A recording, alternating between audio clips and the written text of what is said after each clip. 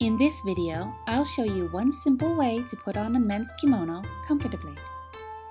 Slip on the nagajuban undergarment and close the front, your left, over your right.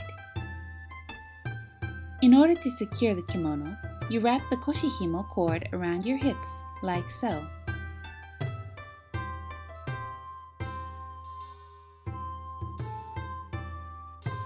Then, wrap the cord around itself twice.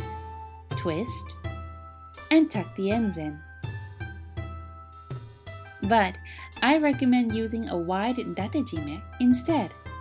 This is far more comfortable for long periods of time.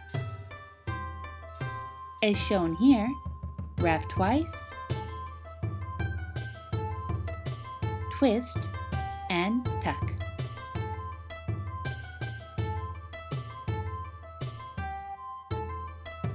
Next, slip on the kimono over the nagajuban.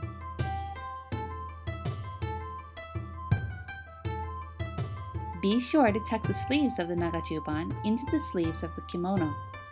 These can, of course, be used as pockets.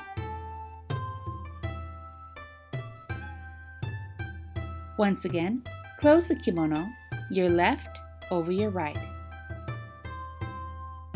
Use a thinner datejime or koshihimo to close the kimono. Be sure that the datejime is securely in place, tight but comfortable. Just as before, wrap twice,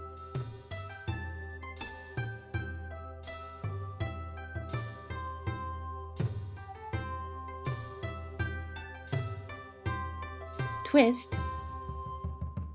and tuck.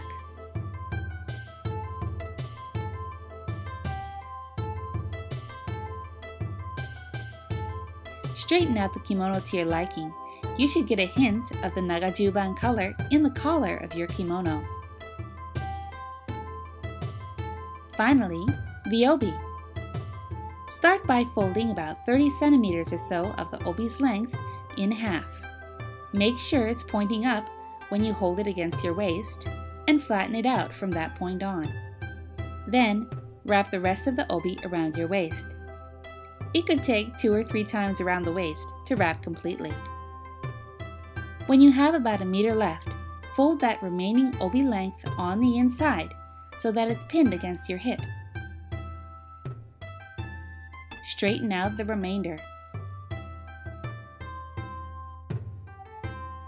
Fold the wide remainder of the obi over the half-size strap from the beginning and pull to secure.